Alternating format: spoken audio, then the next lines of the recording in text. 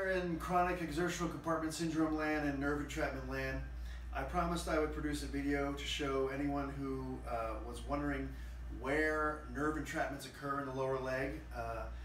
The confusion being between chronic compartment syndrome and nerve entrapment or both. There's definitely an overlap of the two.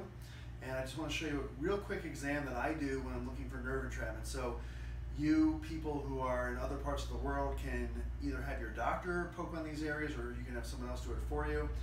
I don't think you should necessarily do it to yourself, but if you have no other choice, it might be the only option for you. So this lovely handsome man here has decided to allow me to be my leg model.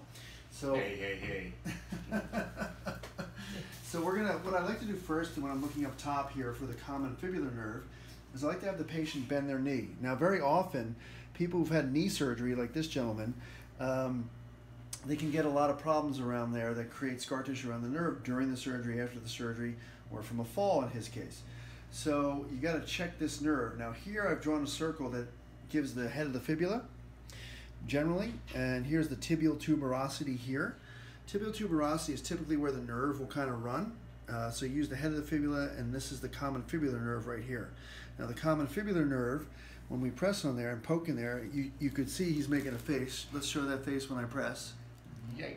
Yeah, he doesn't like that. So his nerve is probably a problem there. Now, if we flip to the other side, over here, where we have the tibial nerve or soleal sling, which I talk about very much, again, I like to test with the knee bent. So we'll kind of squeeze in here, and he probably won't like that either. No, I don't. Yeah, he doesn't like that either, because usually people have both of these as a problem, especially after knee surgery. So that's where you test for soleal sling. You just kind of dig your fingers in there and push, and he doesn't like that again, so I'm not going to do it again.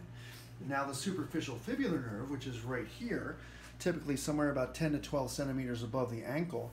If we push there, sometimes that'll hurt people too. So this is kind of where you want to push if that's a problem. Then you can see where the nerve splits into the two branches as it goes on the foot. Two more nerves left. This is where the deep peroneal nerve is, right at the base of the second and third metatarsal. And we'll tap on there or bang on that and see if there's any radiation or pain in that area. And then lastly, the tarsal tunnel area here.